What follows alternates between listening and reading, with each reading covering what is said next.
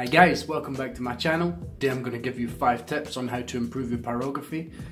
So I can tell you from personal experience that these tips will help you improve by being more efficient and from trying new things. So tip number 1 is keep your tools clean. So what I use to keep my pyrography pen clean, so I forgot to bring it to the table. I use this. This is a tea strainer. I have this and I don't even like tea, so I started using it to clean my tip.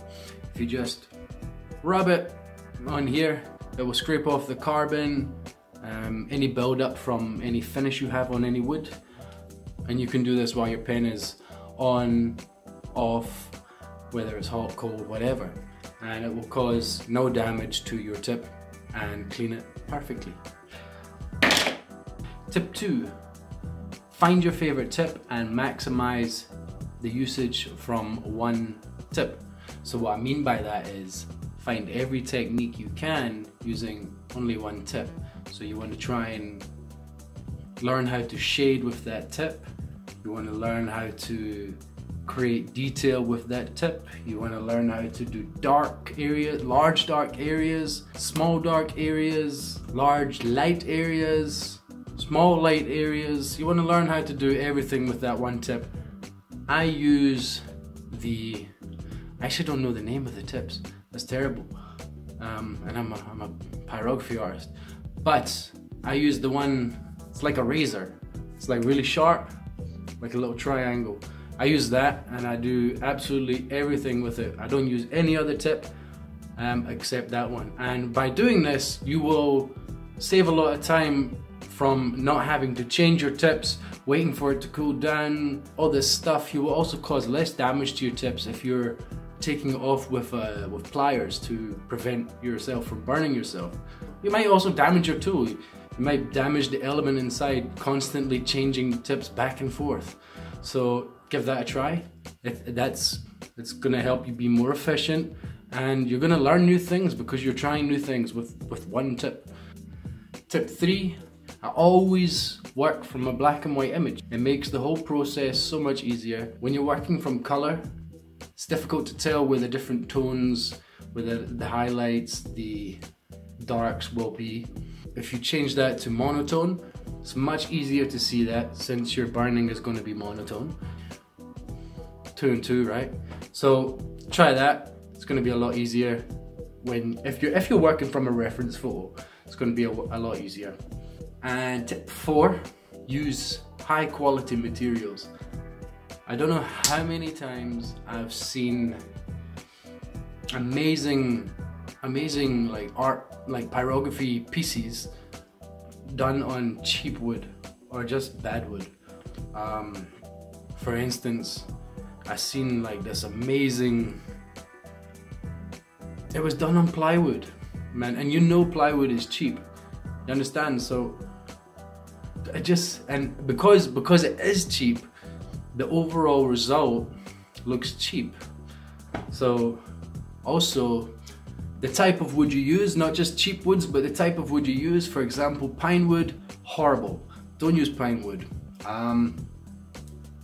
You'll find it's because it's a soft wood. There's a great inconsistency in the texture of the wood. So it's soft and it's hard where the grain is, and it's really difficult to control your burn on that kind of wood. What I use is about 3-inch thick sycamore. It's nice, like plain, clean canvas to work with. But you know, having it 3-inch thick also adds to the overall value of its look, if you understand what I'm saying. So it looks heavy duty. Now don't get me wrong, it's not cheap. Probably pay about between like 30 to 60 bucks for it on eBay, which is where I get mine. But it's definitely worth the investment if you're planning on selling your pieces, or even if you're planning on taking them to the gallery somewhere. Trust me, a gallery is not going to accept plywood. but they may just accept something that looks of value. And also you can sell it for a lot higher price, a much higher price when it's on valuable materials. Tip 5, I always increase the contrast on my reference photos that I'm working from.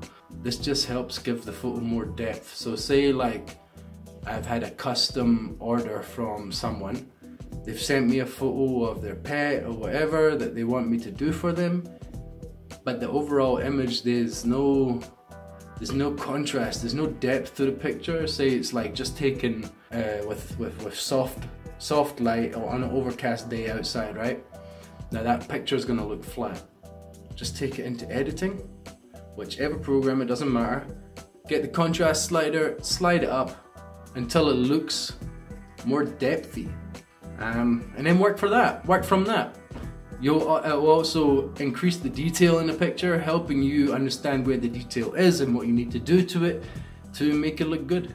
And when your darks are dark and your lights are light, that really gives your overall picture a lot of depth, which is what I try to do in every single piece that I do, is dark, dark, dark, and light, light, light.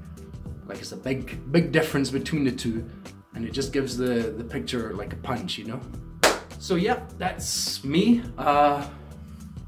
That's my tips on how to improve your pyrography, in my opinion anyway.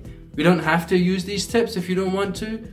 I use them all the time and I find them quite effective. So if you feel like you want to try some stuff that you heard just now that you haven't tried before, go ahead, enjoy yourself. Until next time.